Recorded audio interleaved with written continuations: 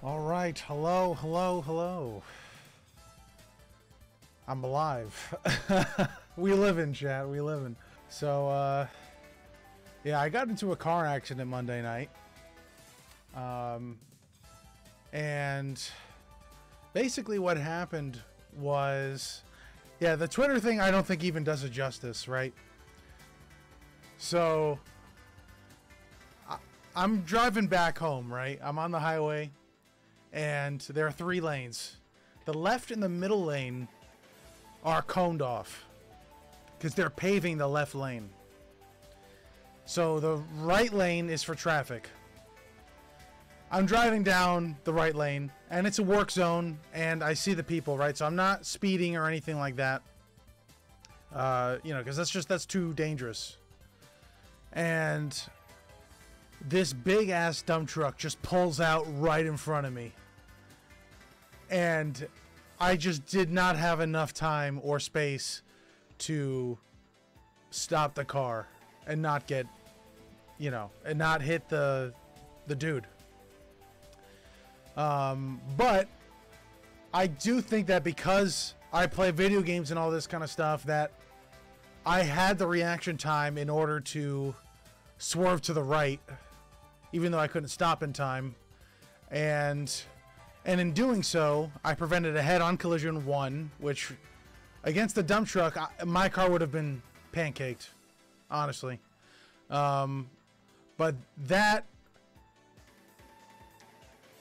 caused the left mirror to get like all contorted and shit. I was then grinding in between the truck and the railing on the side of the highway, and the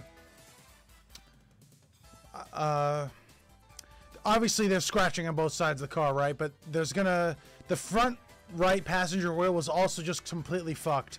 Like, the best way I could describe it is like, you ever push a shopping cart and yeah, it loses the dump truck matchup, dog. Hardcore, yeah. But like, you ever push a shopping cart and just kind of like always drifts to the right? Like, that's exactly what happened to my car afterward. Like, it was like something was really fucking wrong. It's not supposed to happen. So, at the direction of the construction workers, right?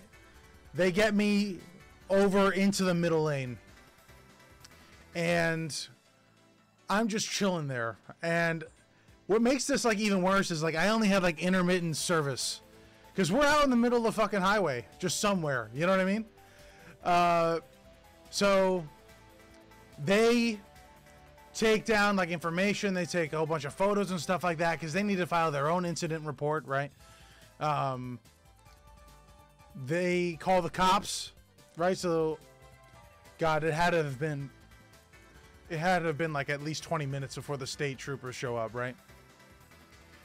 And they come over, and I explain to them what happened, you know, and everything. They ask for my license and registration, right? So I told them before I reached for anything where I was going to go, right? Because it's dark. It's dark in the car. I do not want to get shot after a car accident. I don't want that. So, like, I tell them where I'm going. You know, there was 2 of them, right? So they put a flashlight. They see where I'm going first. You know, and then I go for what I need to do. So I've told them my pocket for my wallet. I then tell them glove compartment for the not the license, but for the registration and the insurance, right? So I get these 2 things and I don't get shot. Major W, okay? Major fucking W right there. I give them the information and they go to their car. So a detail I also forgot to mention is that I had my camera up on the car mount.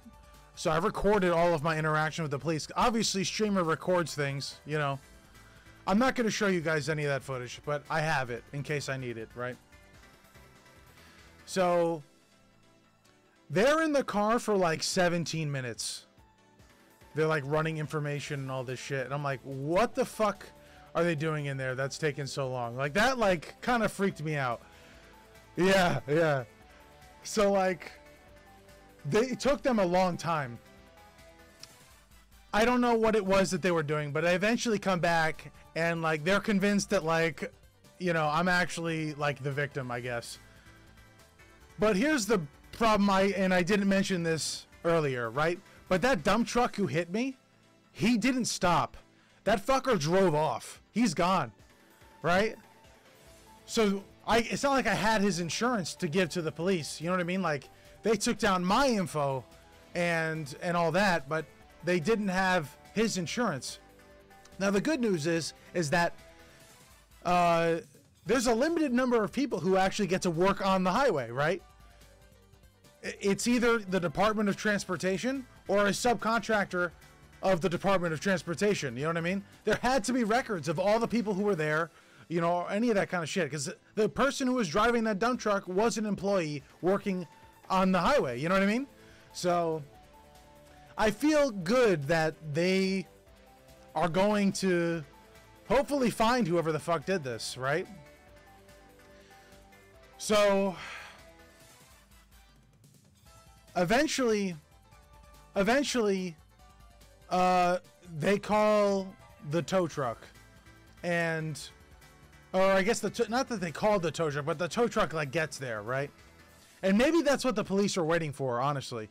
The tow truck gets there, and it's at that point that I'm instructed by the state police to get out of my vehicle, and I was told to bring whatever was on my person and important documents, so that like registration and insurance, right?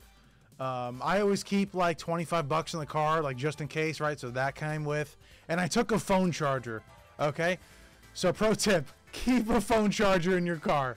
That was actually so important to have because I needed it. So they bring me to a gas station that's actually like a few miles north. So I'm like 30 minutes or so from home. And at this point, it's like 3 something in the morning, like late in the morning, like easily 3:30 or something like that. I didn't have my watch, but I obviously had my phone. I tried to call an Uber. or Lyft, and I was not able to get one for 2 hours.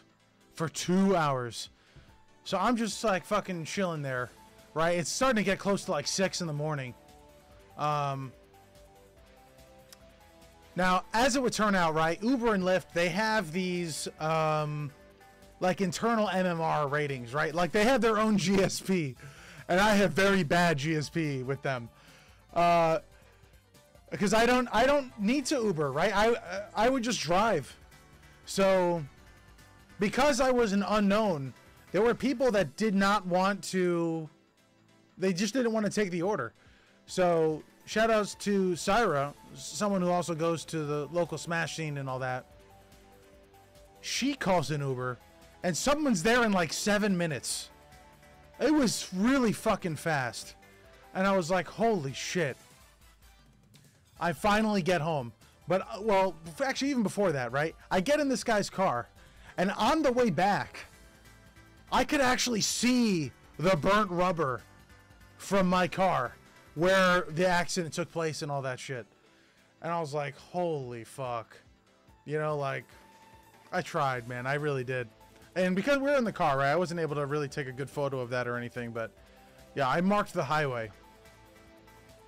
And, so yeah, then I finally get home, you know, like I let people know that like I'm okay. And I went to sleep for like 4 hours. And that's when like I called insurance and whatever.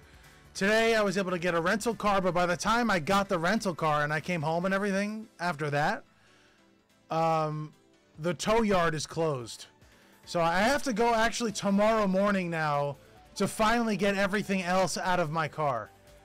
And the rental car is really strange. It doesn't like accelerate in the same way, and I don't know how to open the back, like the trunk. I don't know how to fucking open it.